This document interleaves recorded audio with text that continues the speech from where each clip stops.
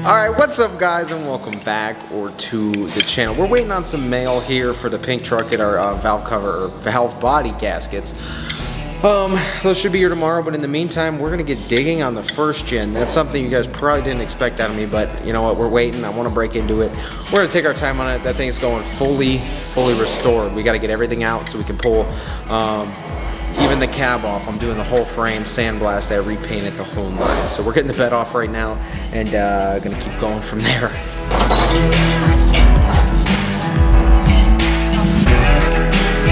Okay, so I thought there'd be 18s, but I guess back in the day we got a big whopping 14mm holding this bed on. Looks like 1, 2, maybe a little bit more than 8. So we're gonna see what this one takes, but yeah, 14 mils, and I'm hoping we're not gonna have to use heat. I'm hoping this is still, it's been caked in some like clay and stuff from where I picked this up in Alabama, but let's hope everything comes out nice, easily, and smoothly. Not that it matters when we put that thing back on, for now at least.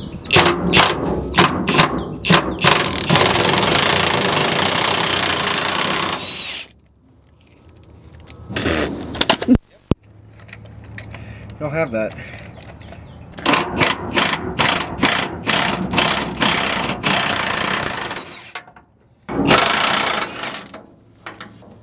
That's what's a shame. These are coming out so much better than the 4 bolts.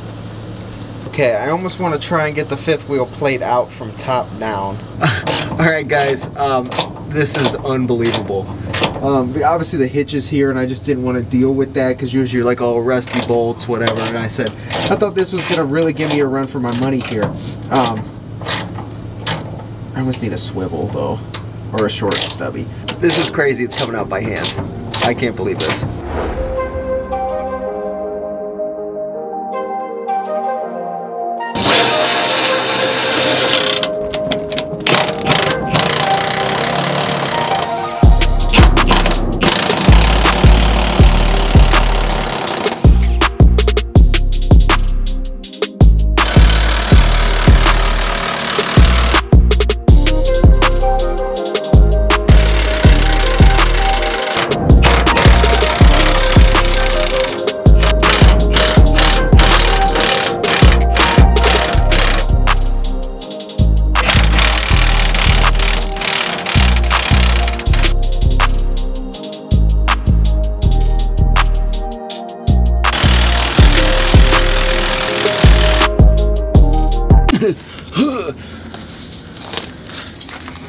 Don't worry.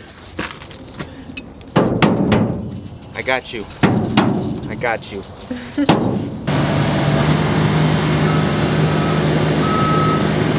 Oh.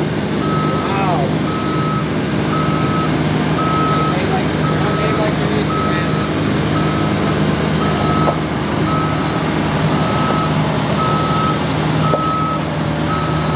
Watch Ethan.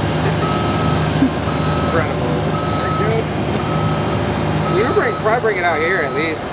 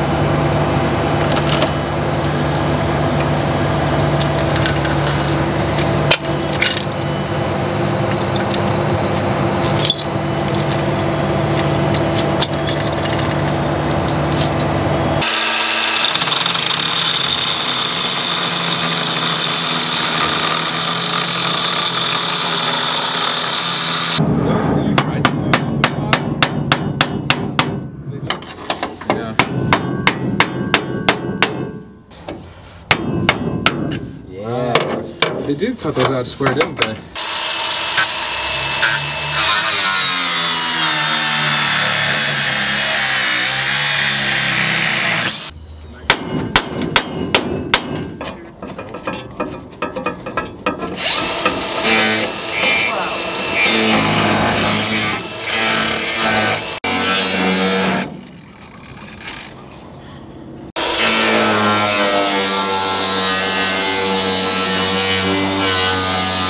just in case this needs to give way, it'll pop off instead of snap. Yeah, wait. Wait. One side of the house.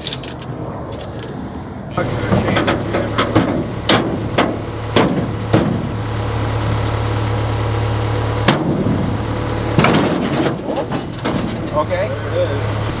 Like, you're trying to put one on the center? I was just gonna put all three down the center, the three stacks. No, because we want the edge of the front of that bed right here. So they don't take. Oh, the bed's going this way? Yeah. He said that and I was like, wait, yeah, because we take up like 4 feet instead of 8. Yeah. Okay.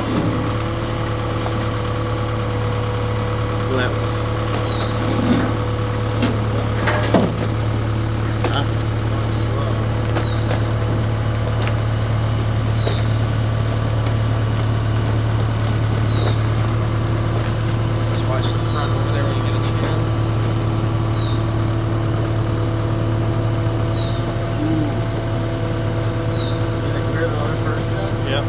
Yeah, you're good. See how far we can bring it. How far off are we? Is that centered? Perfect. Nice!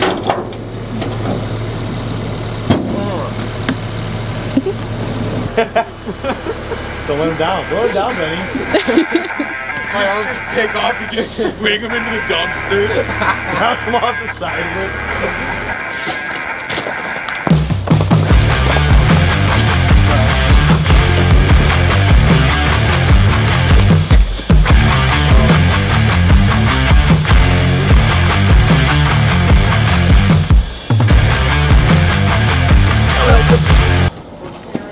We're still good. Oh, you're gonna hit the tires. Wait. Oh, fuck. Okay, all right. Oh, hang on. Oh, ready with bugs? Oh,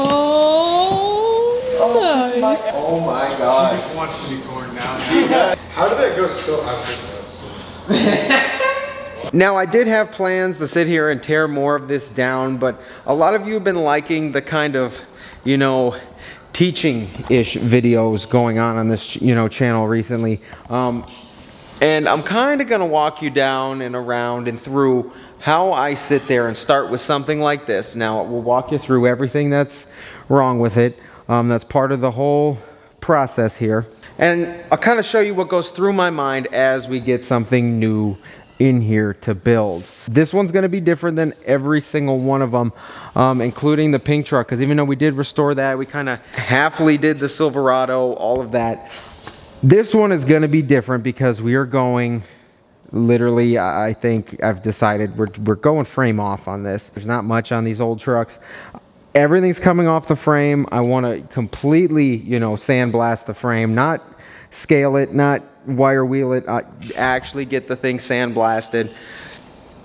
Because here's my thing. You're never gonna get one of these trucks again. Sure, as time goes on, like new ones kind of pop up that have been clean or not, and you're like, where has this been? Found in barns, we get that. But we're reaching about 30 years on, you know, this body style truck. So not many more are actually gonna pop up, and the fact I have relatively clean parts that, I mean, obviously they do need some attention. Like I said, like the frame, we're gonna get that sandblasted. Axles are gonna get sandblasted. My plan is to pretty much repaint or powder coat everything on this. And this truck is gonna look pretty much brand new, like it rolled off the factory line. Even in the engine bay is getting painted. Everything that I can get brand new is gonna be brand new. New hoses, belts, fuel lines. This thing is gonna look like it came right off the assembly line, which is just, that's why I haven't actually dug into this thing yet, including the other, you know, 12 valve. We'll go look at that in a second. But that's what I'm saying, is that although it is a lot of work, it's quite less work because putting two brand new fuel lines, 2 brand new like brake lines, all that's like, that's simple. The interior, we'll get to that in a second, but I don't know what's going on interior wise yet. Whether it's something from this truck or that truck, I have no idea. And that's the other problem with these trucks. Even though there are parts that are remanufactured, like fenders, doors, rockers, cab corners, a lot of stuff is just out of stock. It's hard to find, it's hard to come by. I do have a door for this side that is like pretty much perfect, could use some body work. I do have, same thing fender wise, a good fender, could use some body work. This side, it's the better of the two sides, but everything obviously you guys, this is why I picked this thing up. Everything's here, it's all good. Like I said, a little bit of just the surface rust where, you know, boots and such rub off the paint over the years. But we're gonna get in here. This is literally how I got it.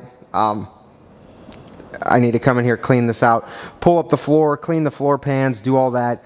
I'm gonna pull the dash, I'm gonna pull everything I can out of here. I wanna paint the entire inside that I can possible. See, everything is here, everything's good. So like, although I wanted to, I mean, we'll get new hinges and stuff, but a little dent here. My plan on this was to keep body work to a minimum. Down here, there's a little dent as well that, you know, if needed, we can pull out and flatten. And same thing here, but again, I'm trying to avoid that. So I'm trying to piece together all good parts that I can. I'm trying to gather all the parts I can that are as OEM, and it'll make this thing look as off the assembly line as possible. I want this thing to be pretty much brand new. And if you guys haven't guessed it by now, I've made my decision. We're making a, I don't know about lifted or lowered yet, but a 4x4 regular cab dually. That seems to be the one that's hard to come by, hard to find, very difficult to find clean ones as well. It would be even more rare if it was a 6-speed manual. I don't know what I want to do transmission wise yet. It'd be nice to just hop in the truck and just like put it in drive. But also because it is a classic, it would be sweet to hop in there and shift through all the gears, especially with it being a 12 valve and what we're gonna do to it. I think it would be loads of fun, but I'm still up in the air. I don't know what I want to do yet, because we got a couple things to also think of and figure out. Obviously we got a dually rear end. I'll take you outside, show you that in a second. But other things people don't think about is, okay, on these trucks, the pumpkin on the axle is on this side. Well, that means we need a transfer case that has a drive shaft on this side.